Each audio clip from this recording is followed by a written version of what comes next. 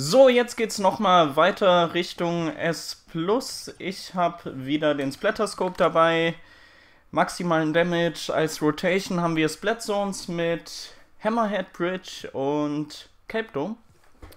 Genau, und ich suche schon mal nach einer Lobby. Ich habe auch gerade nochmal so meine Settings gecheckt. Mir ist nämlich aufgefallen, dass ich jetzt schon eine Weile mit +5 Sensitivity spiele.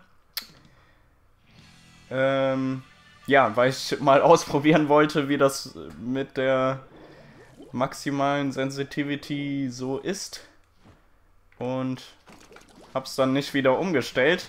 Und ich habe festgestellt, dass gar nicht so ein großer Unterschied zwischen Maximum und +2 ist. Und deswegen habe ich es jetzt auch immer noch einfach so gelassen. Oh, ich merke aber, dass ich eine Zeit schon nicht mehr gespielt habe.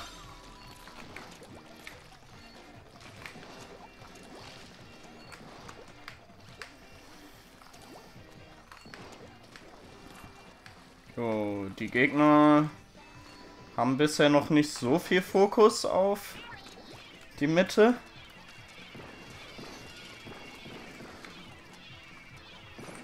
Jetzt spam ich mal hier alles mit Bomben zu.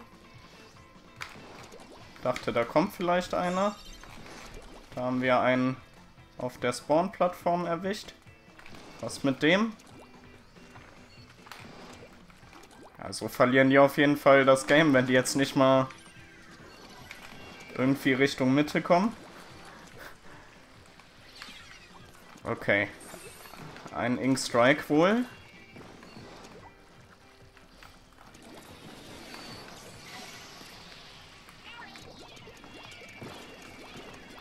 Aha, da oben war wohl irgendwie ein Gegner. Vielleicht... Nein. Ist nicht mal an unserer Bombe gestorben. Und da war noch jemand. So. Dass der da alleine reicht, um Stress zu machen. Da haben wir aber nochmal einen. Und hier spawnt jetzt jemand. Geh weg. So.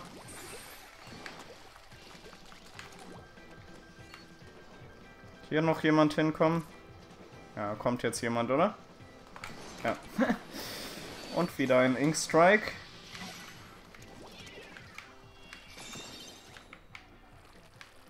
Ja, macht auch alles nichts. 10 Punkte noch. Ich würde sagen, das ist gleich durch. 3, 2, 1, jupp. Ja, war ein bisschen seltsam, dass die Gegner da gar nicht so viel in der Mitte unterwegs waren. Wie der Eimer, der sich da manchmal versteckt hat und dann noch andere dahin gespawnt sind. Wie auch immer. 6-1 sind die Stats, damit auf jeden Fall wieder den Topscore gerissen. +12 gibt das, damit sind wir auf C +80. Bald sind wir bei B. So, und ich suche mir eine andere Lobby. Ja.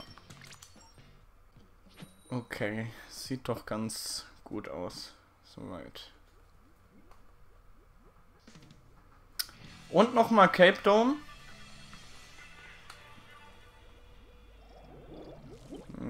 Jetzt habe ich den Spawn ganz links. Geht trotzdem nach rechts. Ich mag das, wenn man hier über diese Rampe geht, dann hier am besten diesen Sprung macht und dann sofort schnell bei den Gegnern ist. Damit rechnen die nämlich oft nicht. Leider hat er mich da jetzt noch mitgetradet. Jetzt hätte ich bestimmt noch ihn da holen können, den dritten. Wäre ganz cool geworden. Aber so 2:1 Trade ist auch immer okay.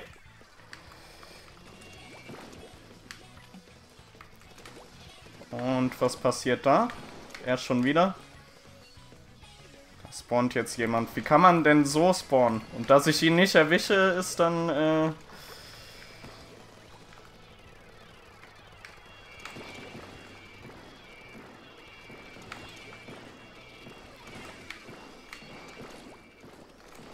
Okay. Erstmal wieder Ink Strike von den Gegnern.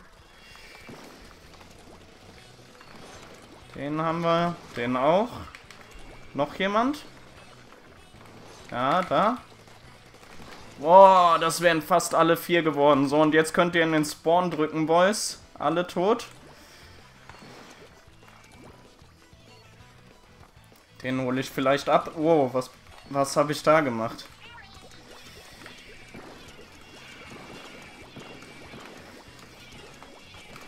Oh. Nur einen gekillt. Oh.